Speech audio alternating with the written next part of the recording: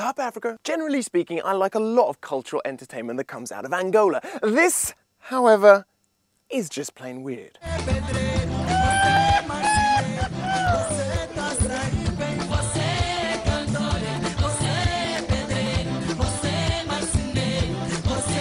Yep, a dancing puppet and a TV presenter who gets just a little bit too into it.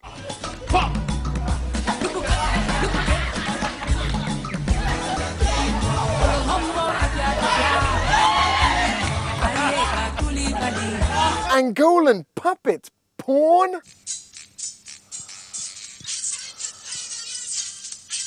Ooh, giggity. Alright, a lot of international media coverage about Africa right now concerns the drought in East Africa and the famine in Somalia. NGO charity appeals and tragic pictures just aren't raising as much money as they did 20 years ago. Which is weird considering all the great publicity NGOs have been getting.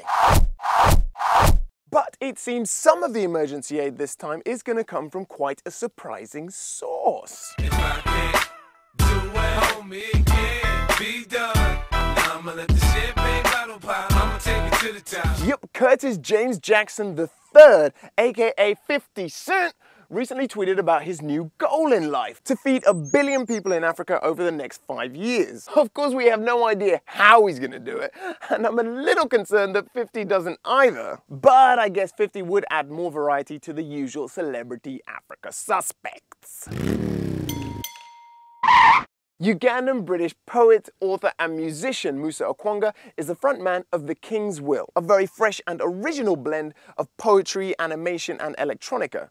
Check out their track, Propaganda. Propaganda, don't offer candor, dress up Droskill, it's jolly handsome.